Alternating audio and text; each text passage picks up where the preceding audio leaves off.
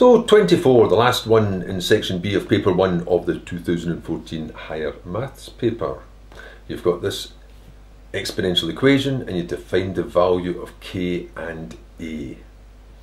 Now there are two ways you could do that.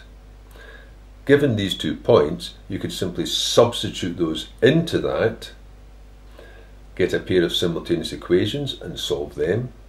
But the fact that there's a graph here suggests that you should solve it the other way, which is to rearrange this into a linear equation to compare it with that line and then equate the corresponding features of those. So I'll do it that way, or rather I'll do it that way first. So this is log base 9. So if I take log base 9 of y, which I would have to do to make it match that, I'll have to take log base 9 of the other side. And then I start splitting this up.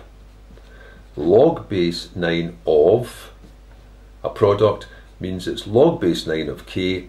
It must have been the sum of that with log base 9 of a to the x. That power can pop out of the logarithm.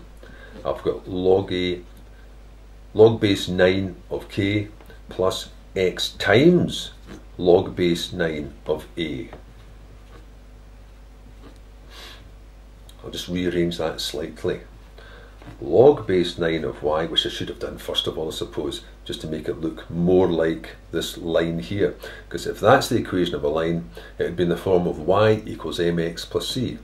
Only the y would be whatever the vertical axis has, and the x would be whatever the horizontal axis has. So I wanted to say something like something log 9y equals something x plus something. So I will write it as log base 9 of a times x plus log base 9 of k. And then you can solve this by comparing the 2 features of it.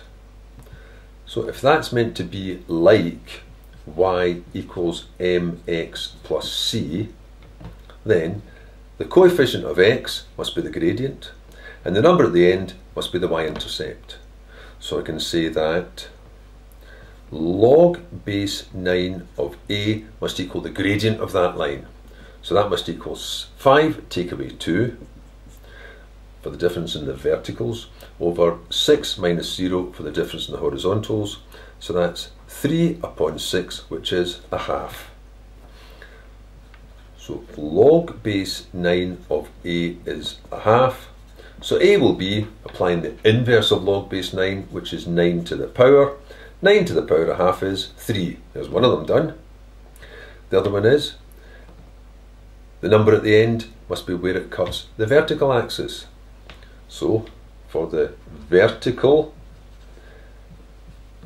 intercept, I would have log base 9 of k equals 2, in which case k equals inverse of log base 9 is 9 to the power 2, so k is 81. And that's all it asks for. What's the value of k and what's the value of a? And there you are.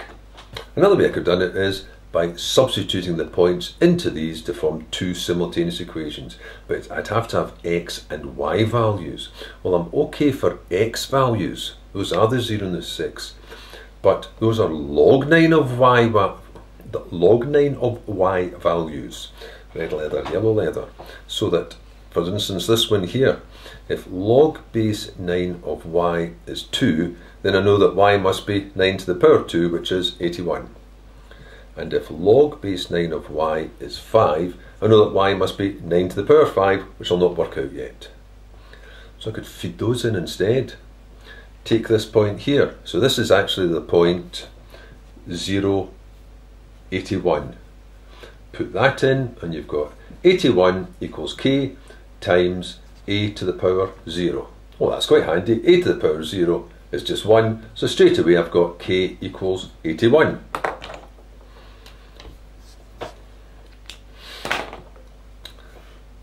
So when I come to the next one, which is to put in the point 6, and I'll just call that 9 to the 5 just now, then I'll have 9 to the power 5 equals, and I know what k is, it's 81, times a to the power 6.